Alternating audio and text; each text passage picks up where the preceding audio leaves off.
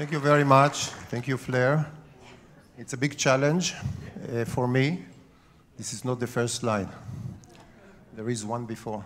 So it's a big challenge for me to stand here and give you in 12 minutes an introduction to the brain, and especially what we plan to do and what I feel is one of the really leading projects in the world for the next 20, 30 years. So I want to introduce it to you. And actually, because this became the first one, yeah, so this is me, and I really want to discuss the 100 years from now on. As Fleur said, it's the past was very interesting, but this is the past, and I think we should be connected to the past, but you should really plan the future, and I want to show you what is our planning for the future in terms of brain research. So what do I do? Okay. Okay, so let me start with a story, a real story that happened to me, and I think this story will help you to understand what I'm saying. So recently we decided to erect a new journal for kids. It's called Frontiers for Young Minds. And the journal is very unique because the journal is the articles are written by scientists, top scientists in the world. We already have 200 articles written for kids, but the kids are our reviewers. So they decide if the paper will go into the journal or not. This is an internet journal. It's for your kids. So the idea is that we write, scientists write, but the kids decide whether the journal is good enough or not, or the paper is good enough or not. So this is Frontiers for Young Minds, and we are covering many, many directions. We are trying to cover energy, renewable energies, and brain, and health and diseases, to explain to children what we are doing so that they will be prepared for the future of the world. That these children should know where they are going to, automated car, robots, avatars, and so on. So I wrote this paper some 5 years ago. It was the first paper written to this journal, and I was rejected twice by this young lady. So this is a lady I don't know. We are not allowed to show her face, but she's age 11, AB, and she said, with all respect, Professor Segev, I don't understand what you do. I reject your paper until you explain it correctly. I tried, seriously, I tried once. I was very pleased to be rejected by a kid, because the whole idea is that the kid will decide if it cuts the level of other kids. Otherwise, it will be my paper, but nobody will read it. And she asked me 3 questions about brain simulation. And these are the 3 questions that she asked me. What does it mean to model the brain? You didn't succeed to explain it good enough to me. Why do you need to model something that already exists? So there is a brain here, she says. Why do you need to model it? It's already there. It's an excellent question, but I did not explain it because I took for granted that she would understand it. I'm used to write to scientists, not to kids. And the 3rd question was, what do you learn from this modeling of the brain? So that's exactly what I'm trying to tell you now. So this kid helped me a lot, really, to explain it to you. Okay, so recently I was visiting Spain, and this is Queen Sofia of Spain, and I told her, and this is the truth, that the whole brain research started, and what we do today is really an extension of what Ramon y Cajal, so Santiago Ramon y Cajal that you see there was the greatest anatomist. He got the Nobel Prize in 1906, and he did that.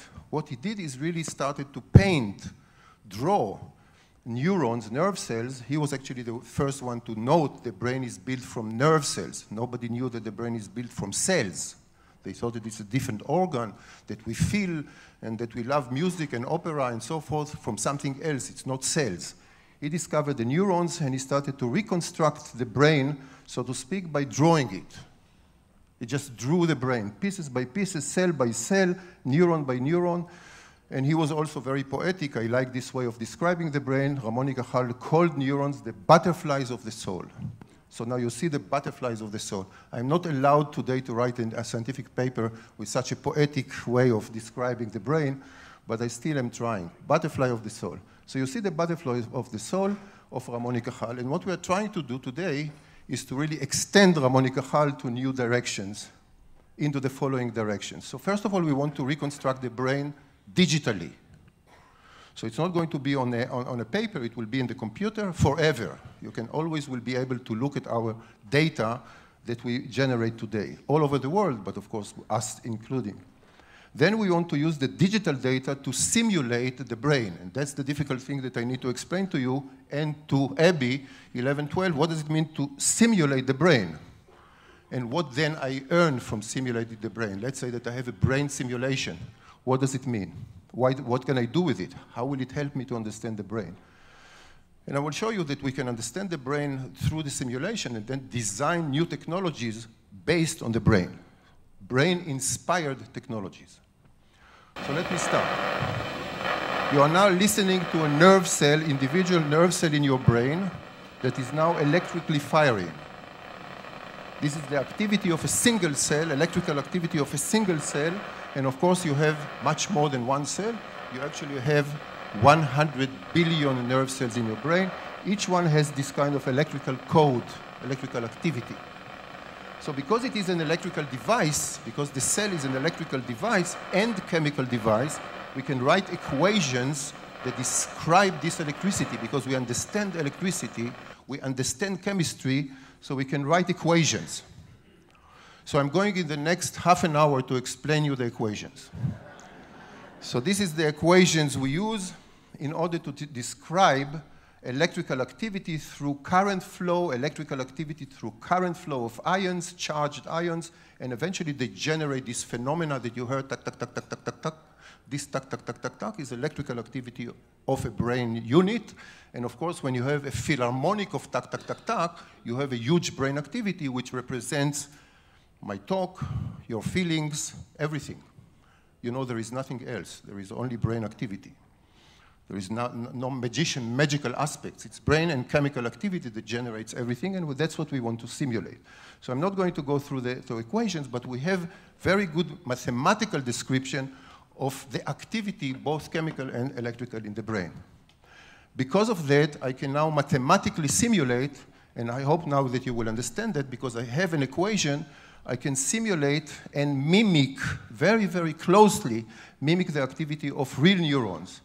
So the brown activity, these are spikes. It is called spikes, so tack, tack, tack. This is from experimental results, recording from brain cells.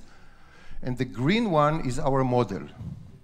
You can see how close the green spikes, the green electrical activity simulated in the computer is close to the brown activity measured in the biology. Okay, that's called brain simulation. In this case, it's a simulation of a single cell, one cell. But of course, if I can simulate a second cell and a third cell and then connect them chemically with an equation, I can simulate the whole brain. And I'm not leaving anything. That's the whole brain, if I will get into it, and we'll discuss it in a second. So that's the idea of simulation, using mathematical equations to describe a biological phenomenon. We decided not long ago, together with a group in Lausanne, in Geneva, to try to simulate a piece of cortex. So, you know, below your skull, you have cortex, this kind of a folded tissue. And we are trying to look at 1 cubic millimeter here. So this is 1 cubic millimeter. It's the size of a pinhead. It's the size of a pinhead. And in this size of a pinhead of a cubic millimeter, this is your skull. And just below 1 millimeter deep and 1 millimeter into the wall. So 1 cubic millimeter, it's about 100,000 cells, nerve cells, and about 40 million connections, synapses. We want to simulate all that just as a proof of concept that we can do it. And indeed, we succeeded to do it in the last year or two, and we succeeded to simulate fully a whole piece of a cubic millimeter of a mammalian cortex, in this case of a rodent. We'll talk about brain, human brain in a second. So we put everything into the computer. Here is the computer.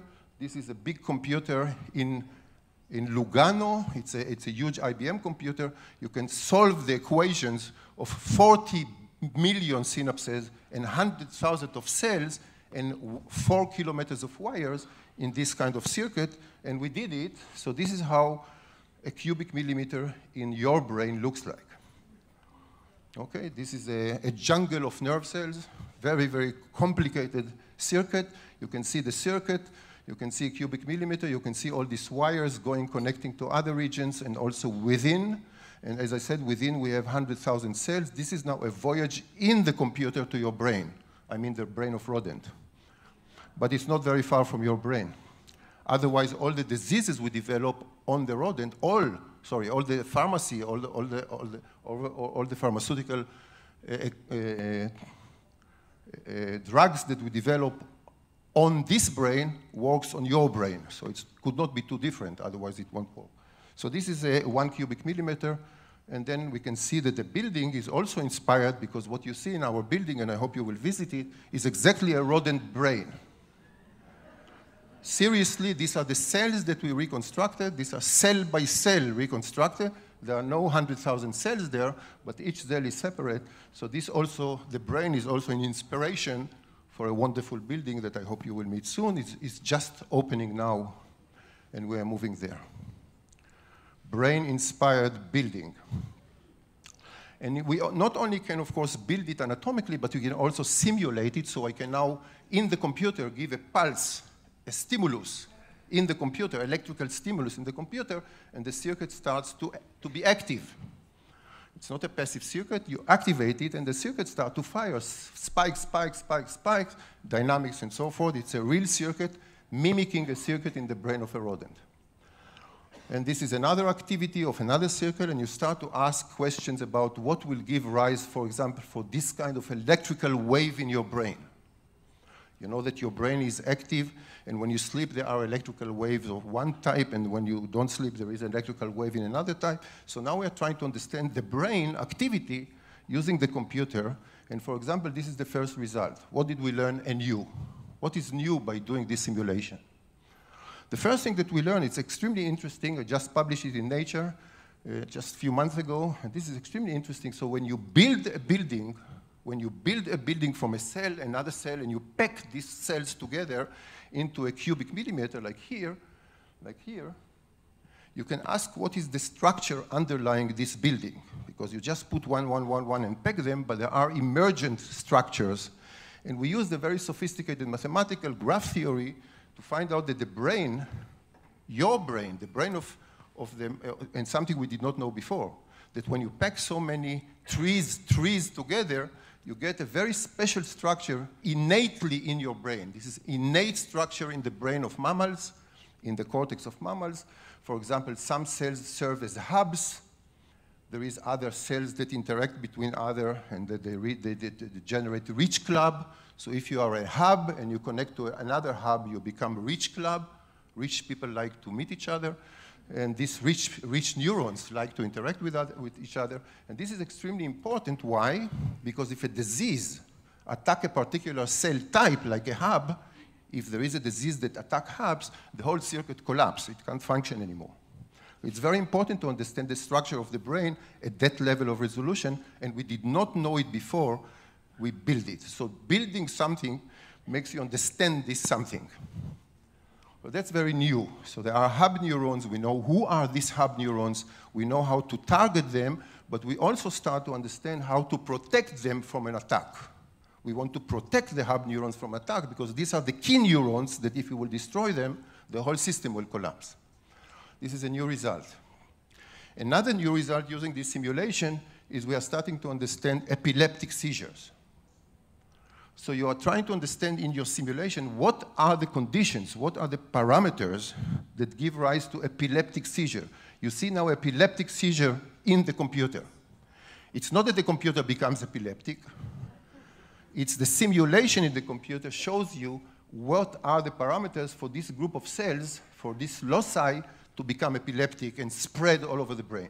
This is a new understanding that came from the simulation.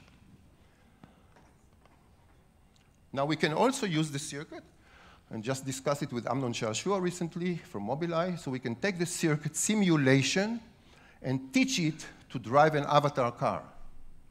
That's what you do when you drive a car. After all, you use your brain to drive a car. We're trying to understand what are the parameters in the circuit that needs to learn to drive a particular car. Because eventually, we do it in many, many ways much better than anything else, and we want to understand how this circuit learned to drive a car or learn to do anything, and we are already successful in using the circuit to drive avatar cars, robots, and so on. The next challenge, and I'm going to end by that, is of course to go to human. I praise the mouse in many ways, but of course there are some differences between human and the mouse, because the mouse didn't come to my lecture and you did. So we are trying to understand the mouse and the human as well. So this is the brain of a human, and this is a tissue that had to be taken out because of tumor here. So you take the cortex, and this is a piece of a cortex from human taken in Shaarei Tzedek here, in the hospital here, and it's done very rarely, actually, that you take a tissue in the hospital, you take a tissue in the hospital, and you use it for physiology, to record the cells. Just to show you, so this is the tissue taken out from a patient here, and this is the brain of a mouse. You see that the tissue that is being taken out is bigger than the whole brain of the mouse, and we are starting to use this tissue, the live tissue, that we can hold inside a plate for 3 days alive, a separated tissue, but alive with spikes and chemistry and synapses and connection and activity, and use this to better understand human. So this is the first result. We didn't publish it yet, but it's the first result. These are human cells reconstructed from real human tissue, but they are not only reconstructed, they are also active electrically. So our next job is to try to reconstruct in the computer a whole human brain, which requires a lot of computational effort. So let me end by saying that I'm thankful for Abby, hoping that she helped me to understand and also tell you how to tell the story of why do you simulate the brain and what do you learn from that. I also want to tell you that we just came on the 1st of June, due to a very nice donation from the Drahi family, to translate the Frontiers for Young Mind to Hebrew. It just came out. We already have 2 million children in America and England reading this, but now we are starting in Hebrew. So that's the first article in Hebrew, and came out. We have now 30 in our system, and it's about memory in this case. So we are now moving. The next translation is to Arabic, so all Arabic children in the world will know what brain research is about, because we need to understand the future. So that's one challenge, to nurture the children, but we also nurture the PhD students, because they are those who will really lead us to the future. I'm very proud that in our center, you have 90 PhD students in brain research in all fields, and 50 of them are women. So thank you very much.